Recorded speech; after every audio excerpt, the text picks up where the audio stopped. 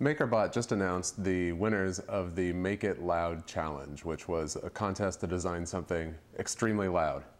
I thought it would be cool to do a video to print off the winner and compare it to something else. There's really no scientific reason or no expected result to come out of this, other than I just thought it would be fun. So, the winner for this contest was this whistle here.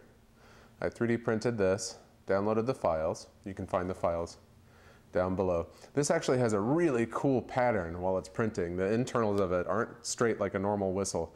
It's a kind of a maze in there. It's really cool. And I'm going to compare that with the standard 3D printed whistle. This is just what you would get from a dollar store, except I 3D printed it. Very nice file, clean print.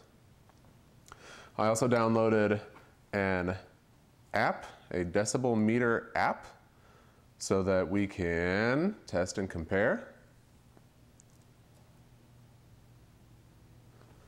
So what I'll do is I'll blow first the regular one and show you the results, and then the contest winner and show you the results. I'm also going to clip the audio down on the whistles so I don't blow out your eardrums. Let's do it. Okay, so up first we have this regular printed whistle. Pretty much what you would get from a dollar store. Beautiful design. Again, the link is below.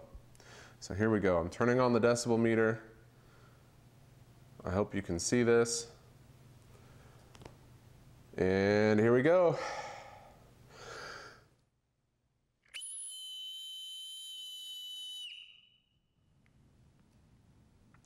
Pretty loud. I didn't get to see the peak because it was facing the camera, but I'll compare it later. Okay, now for the contest winner. You'll hear that it sounds quite different. Here we go.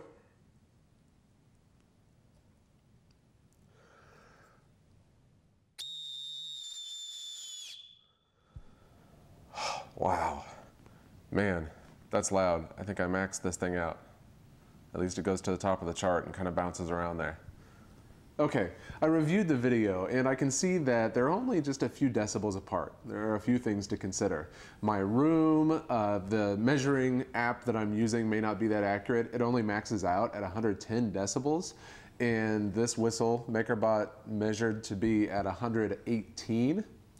So there's lots of reasons that they could be similar in loudness. But what I think a major contributing factor to the perceived loudness, at least for me, was this is actually two whistles in one. They're slightly off tone, so they kind of resonate off of each other and vibrate in your brain, and it just sounds incredibly loud. It's like somebody's blowing two whistles next to you instead of one.